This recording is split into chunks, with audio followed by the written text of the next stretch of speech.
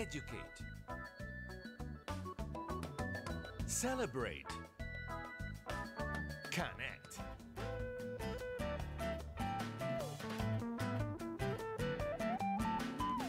Arizona Hispanic Connection. Welcome to AARP, Arizona Hispanic Connection. This is David Parra, and this is your program, AARP, Arizona Hispanic Connection. We have a very important topic today, and the topic is called finances. Finances, budget, your needs and wants. Again, finances, budget, your needs and wants. Let me remind you that all our radio shows are Facebook Live. So if you do Facebook, look for us at AARP Arizona Hispanic Connection and follow our page. You will find all our radio shows on our page. And even more than that, we do have a lot of events in the community. And you will find all the promotion, all the flyers, and the way to attend, to register our events there on our Facebook page. This Saturday, the 29th, Saturday, February the 29th, will be in Tempe. Harkins Theater will be showing a free movie by Salma Hayek. It's called Beatrice at Dinner. Beatrice at Dinner, Harkins in Tempe. So all the information you need, you can find it on our not our website, but our Facebook page at AARP Arizona Hispanic Connection. Again, the topic today is finances, budget, your needs and wants. And before I introduce our special guest today, let me just read something very, I consider it important. It's a concept. It's everyone aspires to have a good job or a business, one that pays enough to live a comfortable life. When we make the money, however, it is of extreme importance to determine how to spend it. How to spend it in a way that it meets our needs, both in the present and in the future. This is called budgeting. Debt is very prevalent these days. The country's debt, $23 trillion. The household debt, $14 trillion. Mortgages debt, $9.5 trillion. The card loans debt, $1.2 trillion. And students debt, $1.6 trillion. We all want to have our needs met, and we all desire to live debt-free. Budgeting can be of great help for both. Our guest today is Eva Felix. Eva Felix is the Director of Community Services Division at A New Leaf. A New Leaf. Eva, welcome to our show. Thank you. How do you feel about this issue? Debt in general it impacts not only Mesa families, it impacts families in general across the nation. As a community service organization, we strive to help our families and move them out of poverty and into some form of self-sufficiency. So budgeting, saving, understanding your debt, making corrective action to improve your debt and or clean it up is very impactful, and it's something that we take seriously. You know, it's very interesting that it's kind of sobering to learn about the levels of debt, the country, mortgages, households, card debt, credit card debt. It seems like everybody is living on borrowed money, isn't it? Isn't that the truth? Yeah. Tell us, Eva Felix again. Eva Felix is our guest today, and she is the communications. She's the Director of Community Service Division. Let me say it again. She's the Director of Community Service Division at A New Leaf. Your organization is in Mesa, Arizona. Would you mind, Eva, telling the audience what sort of services do you provide for the community? I understand that some are, I think you mentioned 3 of them that are very particular to residents of Mesa, but then you have an array of other services that are for everyone. Would you mind? Of course. So A New Leaf is a nonprofit organization. We're about to celebrate 50 years. It did originally start in Mesa. However, we do have a multitude of services, not only for Mesa residents. We have VITA programs, and we have domestic violence shelters and housing in the West Valley. We have other resources in Phoenix. We work with other agencies, so we're throughout the valley. But as a community action agency, we do help in Mesa with utility assistance, rental assistance, and a weatherization program. A New Leaf as a whole, we help with housing, health, and community service. And we strive to help members of the community, whether you're a low-income member of the community, a vulnerable member of the community, or a veteran, with a multitude of services and support services to move you out of the current crisis you are. Amazing. You do offer many, many services. And help us understand that you did tell me off the air that this falls into the category of community. That we have 11 of such organizations or entities in the state. What are they called again? They're community action programs. Community action programs, and we have 11 in the state, you said. That is correct. So they kind of offer similar programs. That is correct. There are 11 community action programs in the state of Arizona. We do fall under the Department of Health and Human Services, and the umbrella that oversees us here in the state of Arizona is DES. So each municipality does have very similar programs, but they don't all offer the same thing. So at Mesa, at our Mesa Can site, we offer, we have immunization and WIC. We have access center for college entrance. Others may have a senior center. Others may have maybe a daycare. So every community action program offers services to vulnerable populations, but the toolkit is a little different for everyone. Right. And I understand that you consider yourself like a one-stop shop. So basically, if they visit you, you most likely will be able to either to help them or to lead them in the right direction, so to speak. That is correct. Mesa Can prides itself in being a one-stop shop. As a personal investment center, we provide a variety of services. Not only do we have the utility assistance, the rental assistance, and weatherization to our Mesa residents, we have financial coaching, we have financial wellness classes. We partner with the city of Mesa and offer an education access center. We help pay for a college education. We have Maricopa County offering immunization and WIC on site. So again, food boxes, if you're struggling with Social Security and disability, we have that in-house. We partner with the Housing Hub for those families in imminent danger of being homeless every Tuesday. So if you're a single mom with bald tires and is looking for work, come on in, allow us to help you with your utilities. You want to move that part-time job to a full-time job, we'll help you get you there. Amazing. How big is the staff at New Leaf? So A New Leaf has just grown in the past couple of years. So we're over 600 employees, close to $50 million now. That is that's pretty big. That's aggressive, yes. That is big. So before we move on our topic, would you mind letting the public know how they can get in touch with A New Leaf? Of course. So A New Leaf, you can be found on the internet. We do have Twitter. We do have Facebook. You can get to us either at turnanewleaf.org or at A New Leaf or community service programs. We do offer behavioral health. We offer foster care. We have support programs. We help vulnerable populations that were homeless with permanent supportive housing. We work with domestic violence victims, and we have housing for them. A variety of services depending on what your needs are. And please mention, if you don't mind, the three programs that you, particularly A New Leaf in Mesa, you can only help residents of Mesa for those three programs that you mentioned. So as a community action program, we help vulnerable populations in Mesa with utility assistance, rental assistance, and a weatherization program for those who are homeowners. We have a repair and replace. So should you be an elderly member of the community whose home has an AC that isn't working, we'll find ways to try to help you through our weatherization program. Amazing.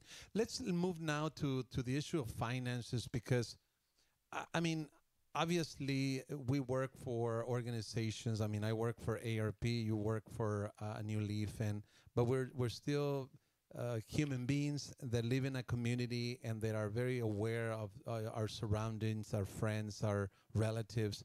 And money, as I said in my introduction, it takes a lot to make money. It takes a lot to make yourself, as they say, marketable. So people want to hire you and they want to pay you good. It takes training, it takes education. But a lot of times, even once we make the money, it seems like if you make too little money, you have a lot of issues. If you make too much money, you can also run into issues. So it takes, I guess, a right approach in handling the money that we've earned either through a business or through our employer. So what do you see in your day, in the day to day at New Leaf, in terms of folks needing help? I mean, do you see that budgeting is like the point A where we all should start? Well, we find various individuals in various states of crisis. So somebody who has had their utilities shut off, right now budgeting is not, they just want to take care of that immediate need. But it all starts with money management. Even if you're a vulnerable member of the community, you've got money coming in. So whether it's through workforce, whether it's through a disability payment, whether it's through Social Security, money is coming in. And you strive to take care of those basic needs just to survive. But then you're always hoping that at the end of the month, you may have an extra $10 to save. So money management becomes an integral part, an integral service that we try to serve the community with. Budgeting and saving, banking basics. We find that our Mesa residents on occasion are among the unbanked or underbanked. So trust with the community becomes integral.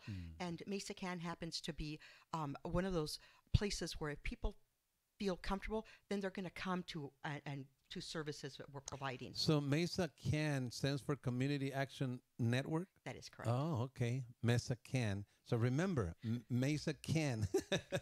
That is good.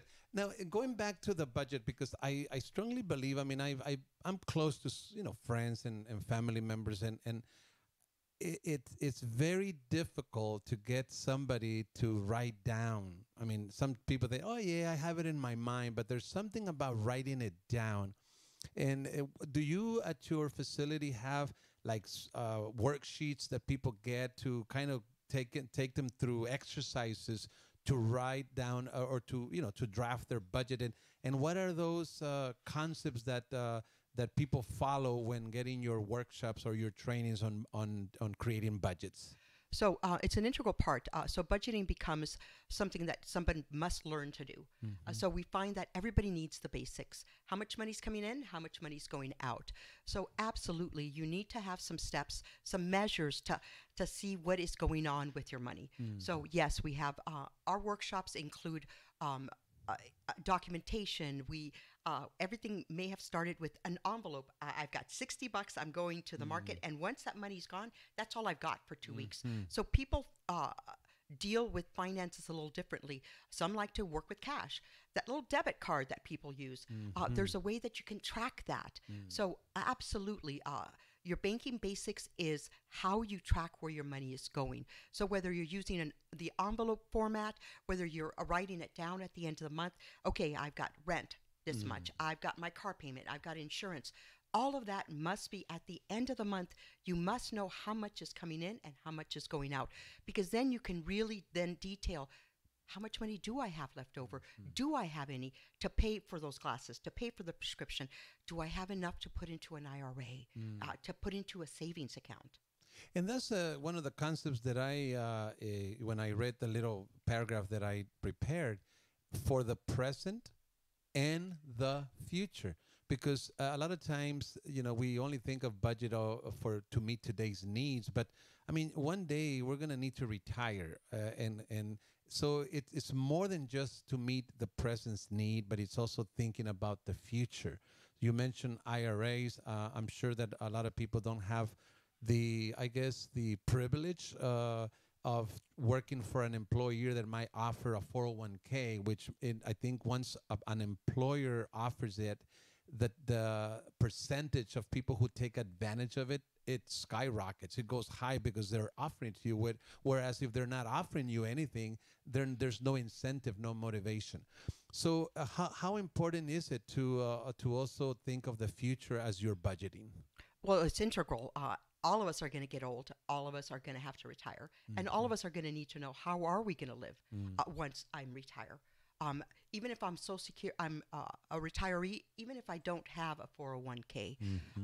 I don't know if members of the community know that you can go to a financial institution and open up an IRA with $5 a month. That's future dollars for you. Right.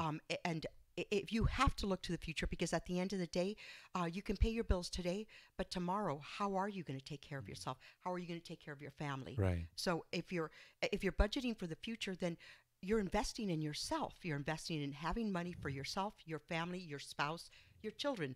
So start with maybe a small IRA. Start with opening up a savings account. If you want your kids to have better lives than you probably want them to go to college. How are you going to manage that? Right. When I retire, how am I going to manage that? And am I going to have enough money to live what I consider comfortably for me? You don't need to go on vacation every year. How am I going to live comfortably? You need to start thinking about it now. Yeah. When we do budget, we encourage people to, when they make a list of the expenses, in other words, money that goes out, to classify the expenses into needs and wants. I think that is super critical, because a lot of times people say, oh yeah, I mean, money, I just don't have enough. Well, if we write down the budget and if we classify the expenses in two categories, needs and wants, I think we'll be surprised how much latitude we have to I guess, create some savings. Of course. So needs and wants. Yeah, I want to go to Starbucks and get a cup of coffee every day, but do I need to do that? Right. I can buy Starbucks K-cups and now make my own coffee, and I'm saving myself. I think it's 50 cents for a K-cup if you buy it in bulk, right. Instead of paying $5 for a latte. So please, yes, it's an integral part to know that I don't need to go to buy a cup of coffee. I can bring it. I can bag my own lunch instead of going to that taqueria and buying myself lunch. Right. To go to Taco Bell, even a $5. If you're going 5 days a week, that's $25 you're spending. Right. So identify your needs and your wants, because every dollar you save today, you're investing in yourself for the future. And phones these days, everybody's on social media, including me, of course. And it's not cheap. It's not cheap to get your phone plan with data, with this or that. Do you want it limited, unlimited? What kind of phone? Do you want an Android? Do you want an iPhone? And, it's very interesting because right now on the counter of my kitchen counter, there is a page that my son brought from school showing that he got a 4.0 GPA. And he's doing really good. But still, even though in spite of that, I am handling his phone issues, his data, in a way that teaches him that, yes, we might be able to afford, but it doesn't mean you need it. It's interesting because his phone broke and my wife had left a phone to go to another one, and then I ended up using it just for YouTube, and then he ended up taking my wife's old phone, and then we're looking into what will meet his need, especially now that he's going to ASU. So my point in saying this is that just because somebody may have the money, you still need to give it some thought, right, as to how you want to invest the money in the best way for you and your family for the present and the future. It is a critical point. For me, it's a matter of the families that we deal with are usually in crisis. Even managing the utility bill that you have. Are you on the right plan? Are you on the right plan for you?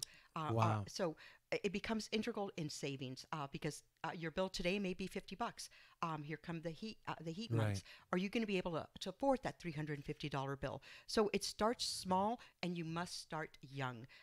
Your child is in college now, but if you start showing them, hey, if you get an allowance, do you want to buy something today, or do you want to save for something bigger? Right. So you start early with them. Right. there is a new mandate that high school students must now give to community service and must learn about financial stability. Right. So financial well-being is being taught in school now. Good. An integral part, because I didn't grow up with that. You know? Right. I went to college thinking, okay, I'm going to open up a savings account and a checking account and wham bam, think, ma'am, I'm good. Before I know, I'm in huge debt. There's all kinds of fees, and I didn't learn that. So it's you have to start with your children young, and you always have to bring that home. What you save today is going to help you tomorrow. Finances, budget your needs and wants is the topic today. Again, finances, budget your needs and wants. We really want to emphasize needs and wants because when we do budget, there's some things that you have to have. Those are needs. And then there are those that you want to have. Before we conclude our English program, and stay tuned for the Spanish, quédese con nosotros, seguimos en español después de concluir el programa de inglés. Eva, your organization also offers a free tax preparation, right, of tax filing. Would you mind sharing some that information as well? Oh, of course. So to our vulnerable populations, if you make $56,000 or less, you can go to any VITA site. VITA is a volunteer income tax assistance program. Yes, there are tax preparers, but it's going to cost you. We haven't turned anybody away. So A New Leaf happens to partner with Mesa United Way at our Mesa Can site. However, there are 5 additional sites in the East Valley, 5 additional VITA sites, and we offer 14 sites in the West Valley. Please look into, go to irs.gov and look for VITA sites. This is free tax preparation. Even if you're a retired person, if you're on disability and or Social Security and you haven't filed in years, I don't know if you know that you can take a tax credit giving you back $25. And if you haven't filed in 3 years, that's $75. That will maybe cover all of your expenses for food for 1 month. So please look up irs.gov or look up VITA programs and please see them. It's a free tax preparation program for vulnerable populations, retired, those with English as a second language, our veterans, our disabled, and of course our aging. But we haven't turned anybody away. So please seek them out and seek to have your taxes done for free. For free. That sounds good. I mean, today's I do my own taxes, but I venture to say that people pay in a neighborhood of $100, $200, $300 to get their taxes filed. And I mean, there's so many programs that can do them for free. You can also go to aarp.org. When you go there, just type in, do a search, tax aid, aarp.org, do a search for tax aid. Even if you ask Google, he'll tell you where to go. And there's just many places, especially, what is the threshold amount again? $56,000. $56,000. Anybody making $56,000, they can file for free. Last thing before we conclude, Eva, is the America Saves Week. What is the America Saves Week? So America Saves is something that happens nationwide every year. Okay. So what we're trying to do is encourage savings. When you get your tax return, a lot of families, ooh, this is what I'm going to put my down payment on that big car I can't afford. And then 3 months down the line, you find that you can't make that $600 payment. So America Saves is an initiative that we're hoping to, so you can pledge to save. It's happening at the national level, and we've taken it, we're doing it at Mesa Can. So all this week, we're encouraging people to come on in, pledge to save $5 a month, spin the wheel, get a prize. If you're among our vulnerable population or our unbanked and underbanked, please, we are having 5 financial institutions providing a day of serving at our site. Open up a savings account for free so that you're not going to a predatory lender just to cash your check. You work really hard for it. Open up a savings account so that you can now have all of your dollars. Eva Felix from A New Leaf, thank you so very much for being with us. Great information, and you're doing a great service to our community. Thank you very much. My pleasure, and thank you for having me. And thank you for joining us. This is all the time we have for now. This was AARP, Arizona Hispanic Connection. Stay tuned for the Spanish program. Have a great day. Blanca Iribe